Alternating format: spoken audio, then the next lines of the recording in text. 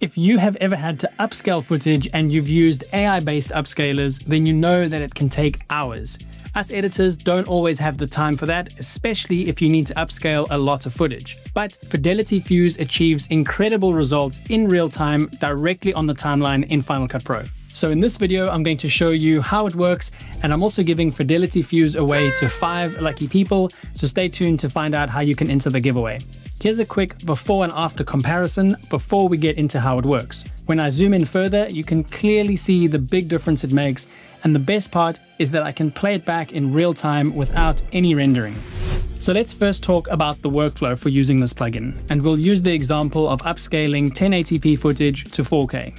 FidelityFuze processes video at your timeline resolution, and Final Cut Pro applies effects based on each clip's source resolution. Simply put, when you create a new timeline, you want to set the resolution to your target output, which in this case is 4K. The clip is 1080p, so I'll drag that onto the timeline and I'll create a compound clip using the shortcut option G. Now my compound clip is 4K, even though the clip inside the compound clip is a 1080p clip. But that's what we want, so I can now apply the FidelityFuze effect to that 4K compound clip. Alternatively, you can also use an adjustment clip using the shortcut option A and put that above the clip in your timeline. Either one of these workflows will work, but it's important to do one of these two workflows to get the best results. Let's upscale this clip and go over what each parameter does. You'll notice I have the original 1080p clip without the compound clip here and the compound clip on top. I've cropped each of them so that we can work with this side-by-side view. Let's also zoom in here so we can get a close look at the details. To start, adjust the source footage width to the horizontal pixel count of your original clip. In this 1080p example, it's 1920 pixels. This tells the plugin the native detail level it's working from. If this is wrong, the plugin will misjudge texture and the result can look soft or over-processed. So always set this first.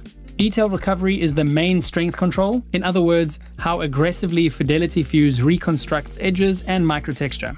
I'll boost this all the way, and it's obviously way too much, but it shows you where the detail will be added. We'll leave it like this for now so we can clearly see what we're adjusting in the shot, and then we'll come back later to lower this. Detail sensitivity controls where the recovery is applied. Higher values let the plugin work across more of the shot, which is great for landscapes or foliage or textured surfaces.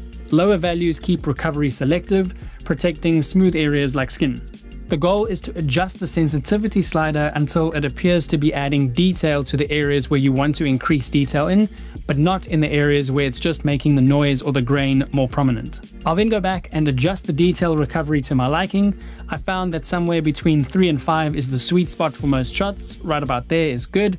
This 2x super sampling option internally upscales at double the timeline resolution before downsampling to the target resolution. Basically, it reduces aliasing and helps create smoother gradients, especially with fine textures and hard edges. It does, however, increase the GPU usage and it might affect real-time playback. I don't need it for this shot, so I'll leave it unchecked.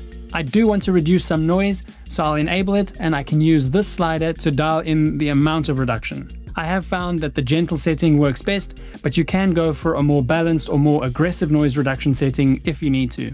I'll switch the noise reduction off and on a few times so you can see the difference it makes in this darker area over here.